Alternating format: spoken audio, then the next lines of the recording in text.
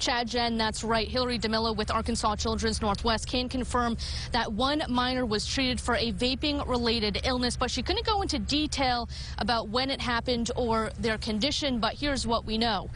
9 vaping illnesses have been confirmed across the natural state. The Arkansas Department of Health reports 3 confirmed cases, 3 probable cases, and 3 cases that are under review involving illnesses in connection with vaping.